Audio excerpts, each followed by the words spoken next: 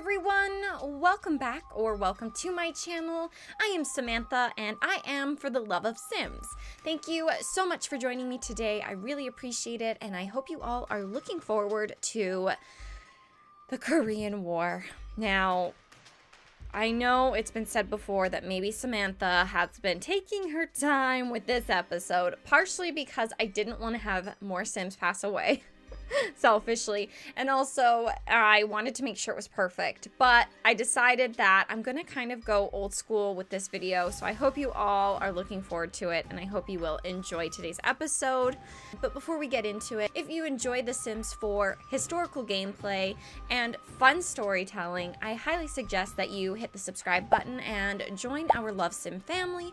We do all of that and so much more, and we have so much fun, and I would love to have you all hang out with me. Now, without further ado, let's go in to the Korean War. Left, right, left. So, for starters, I'm going to show you here the Korean War base. This is in South Korea. This is the American base on the lines between South and North Korea. Now, if you don't know much about the Korean War, I'm going to go ahead and I'm going to give you a little bit of a history lesson and a recap of what the Korean War was all about and why America was involved. So, to paint a picture, it is late June 1950 when North Korean armed forces invaded South Korea. The war lasted all the way till July 1953. It was the first major conflict that basically started the Cold War, as the Soviet Union supported North Korea and the United States supported South Korea. So basically what happened was North Korea was given arms and was supported by the Soviet Union to invade South Korea. As a response, the United Nations, principally the United States, ended up taking sides with South Korea and setting up bases and basically joined their side to try to protect their borders. At the time when first the war became a subject in the United States, Harry S. Truman was actually the president at the time when the war started. Truman not only saw the end of World War II, but he also ended up seeing the beginning of the Korean War. At the time, Truman really didn't want to get involved. He was trying his best not to involve American soldiers because obviously the end of World War II, and there was already a lot of things that he was trying to get pushed through. But as the battle got bigger and the casualties were more and more from South Korea, the United Nations and the United States all opted into supporting South Korea. When I was researching about the Korean War, I actually learned a really cool thing about female soldiers. So I actually love that so many of our soldiers that are going to battle today are females. He actually, with Congress, passed in 1948 the Women's Armed Service Integration Act, just 2 years before the outbreak of the hostilities in Korea. The act allowed women to serve as permanent members of the Army, Navy, Marine Corps, and Air Force for the first time in American history. So women finally were able to become permanent soldiers. They were able to go through all of the same things that their male counterparts did, which is so exciting because I know after so much research of World War II, learning about how many women really genuinely wanted to do even more for their country, and they felt so empowered when they were just able to work in the factories and do some of these jobs that they weren't allowed to do before. So by the time this new act had been passed, there was 120,000 women on active duty in the Korean War. So there was a huge amount of female soldiers, healthcare providers, you name it. And I actually read about so many true story accounts from these brave women, and a lot of them said the same sentiments of the fact that they were finally treated as equals. They went through the same training as their male counterparts. So they ended up having women volunteering for service in the Women's Army Corps, women in the Air Force, Navy Women's Reserves, and the Women Marines, which is so exciting because I just feel like it's such a monumental experience for women. So their presence eventually became more culturally accepted after Congress had passed that law. And so by the time the war happened, they were able to start helping out more. So that's just the basic overview of the Korean War. Now, let's go ahead and show you who our soldiers are. Now, I am sure there are quite a few faces that you recognize here, and I'm going to go ahead and pause the game so that way you can see them all. So, obviously, the first one up here, we have John Walton Jr., who is Aaron Dempsey's oldest brother, and he served in World War I, and he actually survived to tell the story. He served at the same base as James Busby, as well as Theodore Dempsey. So we're very happy to have him here. Well, happy, sad, you know what I mean. Next off, we actually have Mary Gibbs, who is Samuel's twin sister. She is the eldest out of all of her family in her home, so she had to go to war. Next up, we have Alicia Mead, who is Stanley's half-sister. Stanley Dempsey unfortunately did fall during World War II. May he rest in peace. Thank you for your service, sir. But this is his half-sister, so I really hope she lives because we don't have Stanley anymore, and that's really sad. Next up, we have Ami Dempsey, who we all love so very much, and she just got engaged in the first part of the Korean War. So if you haven't seen that episode, I will go ahead and link it above. Next up, we have Vixen Lust, who is Evelyn's roommate. We have Jack Clark here, who is Lily's older brother and also happens to be the guy who wasn't really careful with Betty's little heart. Next, we have Bailey Dempsey, who we all love. She is Charles' eldest daughter, and I think it would be really sad to see her go just because, you know, we don't have Charles anymore. Like, how much can her mom take at this point? And last but certainly not least, we have beautiful Evelyn, and as you can see, she actually has a completely different hairdo. She has gone back to her natural hair color. You know, she's in the army, she's in the military, she doesn't have time to be, you know, getting her hair dyed all the time, wearing fancy shoes, and getting her makeup done. So she's going all natural for the war. Now, before I get too quickly into it, I do want to quickly mention that I do have a few crushes happening. We have Bailey, who is feeling it for Jack. We also have Vixen, who is into Jack, which surprises me. So Vixen must be bisexual, because I thought she was a lesbian, but she's like, Jack is hot, so who am I to say? Evelyn is into Jack. And so is Mary. So Jack is just, you know, living up his best life here in this whole realm. Now, this here is the American base in South Korea where they all are staying. Who is sleeping here? Is this little Mary? Yeah, this is Mary Gibbs. You know there's tents, honey. We've got the tanks. We've got tents for everybody to sleep in. We've got fires. We've got grills. And I've given everybody a shower. Now, this is very far from their hometowns. They're protecting the front lines. We have some that are working as postal services.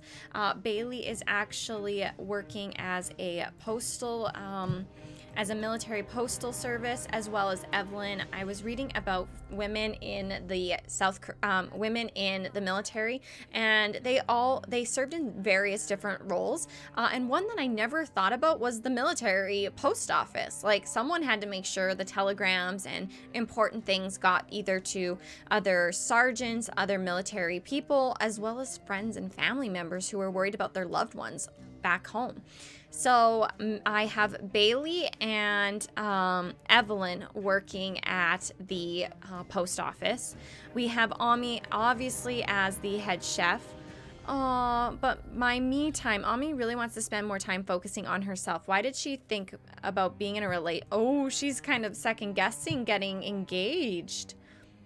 She's trying to think about being in a relationship. Was it a good idea in the first place? She could be feeling that way because she is, you know, at war. She might feel like it's not fair to Kenneth. Oh my gosh! I know these girls don't like each other, but why are you fighting?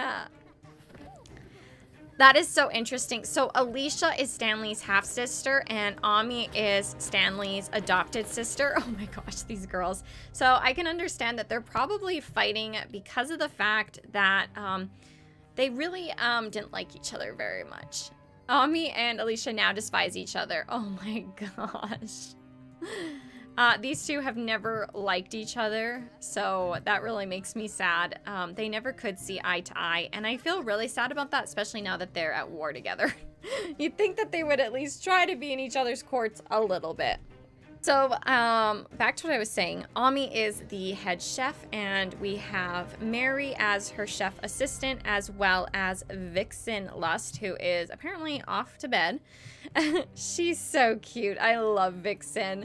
And then we also have John, who is the head of the front lines with Jack. I have gone ahead and I have installed the Enlist in War mod. It's the same mod that I used for World War II, so I will have it linked below. The last time I used it, it works really well, but if you take the mod out, it forgets that those Sims have passed away.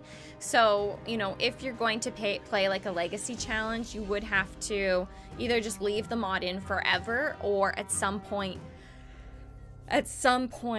try to remove it and then mark those Sims as gone. So I think just to start it off, I'm going to go easy on myself, and I'm going to send... I know that a lot of you really like this guy here. I know that a lot of you really like John Walton Jr., but we do have to start getting people to go to war. I'm going to go ahead and I'm actually going to register everybody for the draft. Let's just get it started. So Ami did win her fight, by the way, with Alicia, but she is super tense from shipping out. I don't blame her. So everybody is officially registered for the draft. So to start this off slow, I'm gonna go ahead and I'm going to we're just gonna ship out John Walton Jr.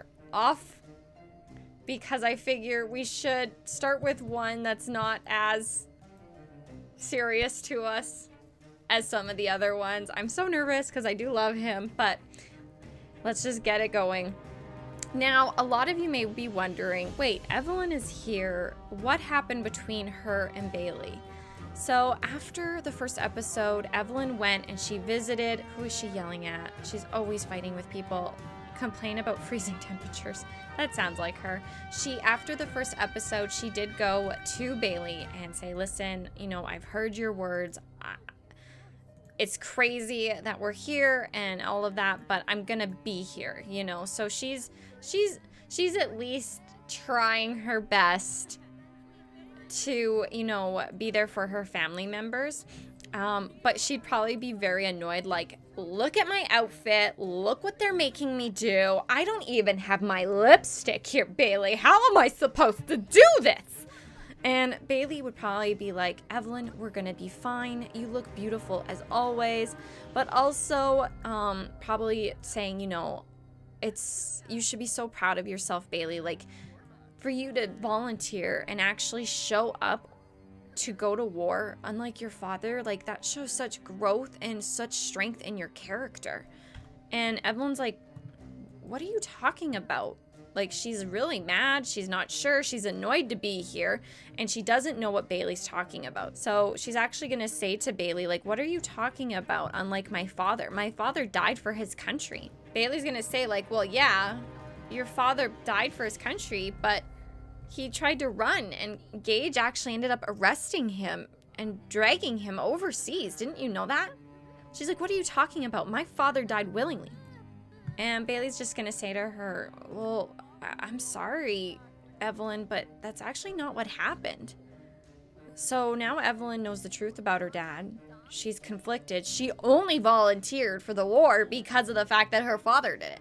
So now she's like, so you're telling me I literally just volunteered to put myself on the chopping block for no reason?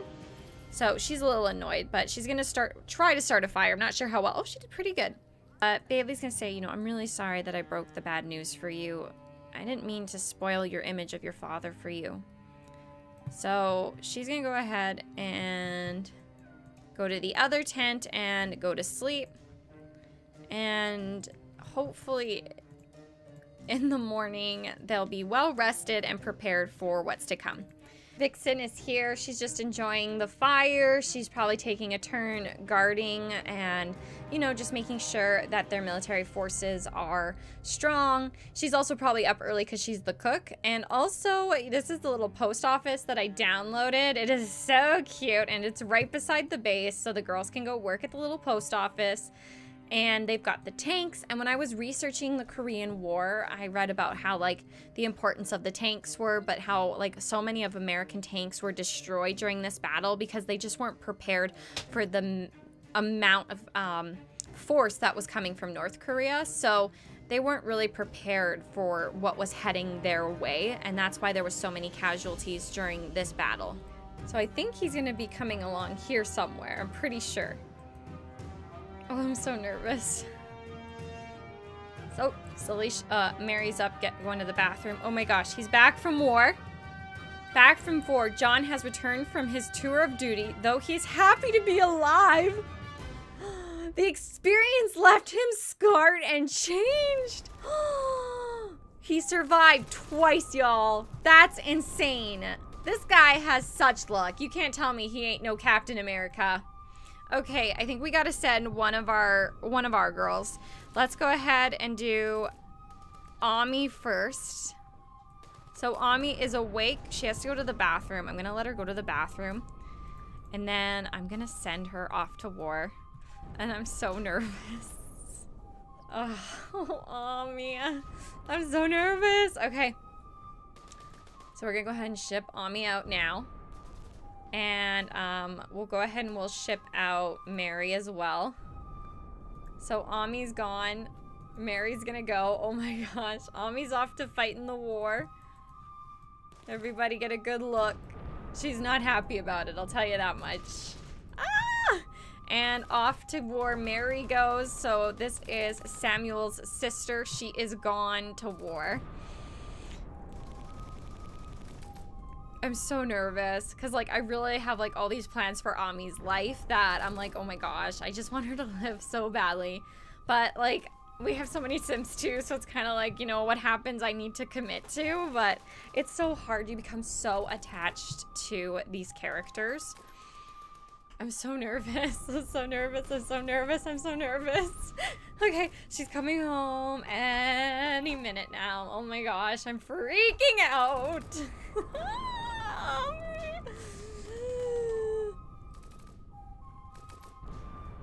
Oh my god. Did she live? She wants a baby.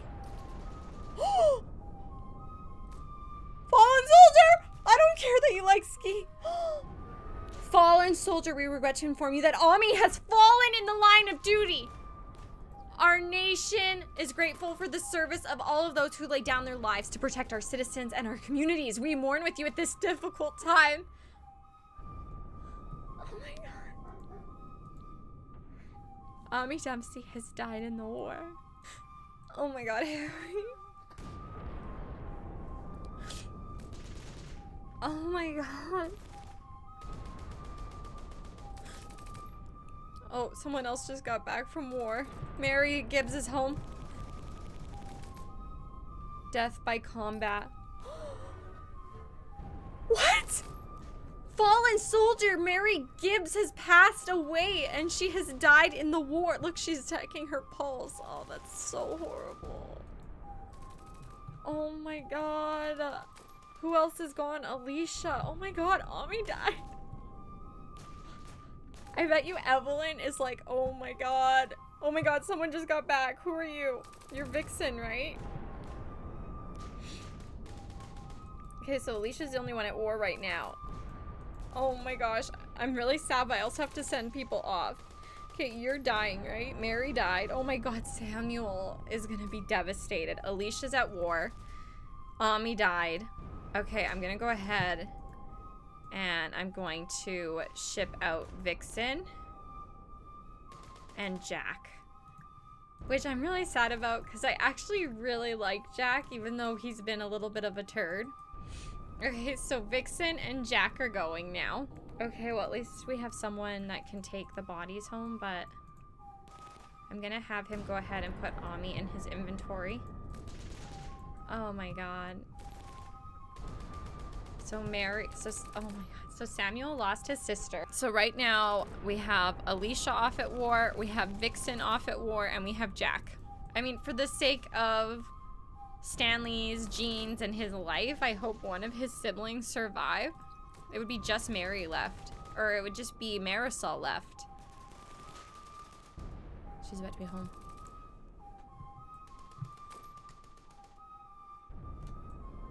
Okay. What? How is there so many? Alicia Mead has died. I don't really care about Alicia, but I do in my own way. I'm kind of shocked. Oh my god, please Vixen, please Vixen. Okay, right now I'm just hoping Vixen lives. I'm sorry, Alicia, I do care, but Vixen, you guys. Vixen and Jack. Oh my god, I am freaking out. How did only one person, so how is John the only one alive right now? That just makes no sense to me that John survived and nobody else did. Okay, if we lose Bailey and Evelyn, I'm gonna freak out. Oh my god. Please, please, please, no, no, no, no. Lifestyle gain, no, you're definitely living. There's no way you're dying.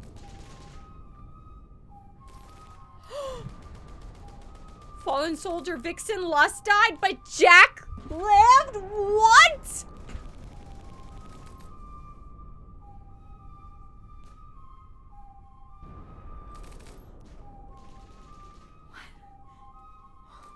Obviously there's a sim god out there who sees Jack's potential in life. Vixen, you guys, we've lost Vixen. We lost Vixen and Ami. Oh my god, I don't want to do this anymore. Bailey's like, I'm going skiing. No, you're going to war, girl. Joey, I was like checking him out. I'm like, he is fine. It's Joey. Oh my gosh. Is Joey doing some type of undercover mission for the American military? Interesting. Undercover Joey. So I actually really like Evelyn and Bailey, so I'm really sad. I've lost Vixen, which is absolutely devastating. I can't believe Jack survived. He's returned from his tour. Though he is happy to be alive, the experience has left him scarred and changed. So as sad as this is, maybe this is what it took to make Jack grow from his anger and all of these emotions that he has been brewing over for years and years. Oh my god, Vixen is like, I'm so upset right now that Vixen is gone. So loud and aggressive. Okay, she's gonna be home any minute now. I don't know where she's gonna spawn to. What? What? What? What? What? Okay. Evelyn died. Evelyn has fallen in the line of duty. Oh my god, Bailey's not even back yet. What? Bailey has returned from her tour of duty and she is happy to be alive. Bailey lost Ami and Evelyn, you guys. Evelyn. Evelyn dies. I'm not sure how I feel about this. I really like Evelyn's characters. Oh my gosh, Joey's gonna be so heartbroken because Vixen's gone. Diana, she had to stay in hiding. She didn't even get to say goodbye to Ami or to Bailey. So 3 out of 8 survived the war. Bailey survived. I'm so happy Bailey survived, but I'm like super devastated that Evelyn died. Evelyn is dead, you guys. Can we just discuss this for a second, that Evelyn died? I honestly can't believe that Harry has to suffer through so much pain again. That makes me really, really sad.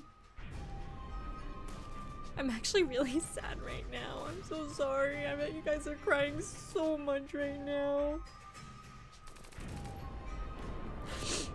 Oh my god, it's just a game. Okay. So I'm gonna go ahead, I'm gonna wrap this episode up here. In the next episode, we will obviously have the soldiers' homecoming and the funeral for our fallen soldiers. Let me know your thoughts in the comments below, and I will catch back up with all of you in the next one. I'm gonna go ahead and I'm gonna say bye for now.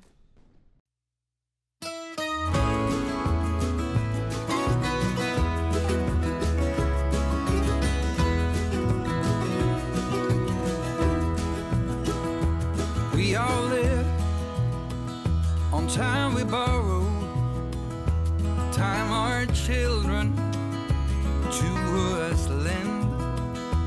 Here today, but gone tomorrow, like a spark flying in the wind.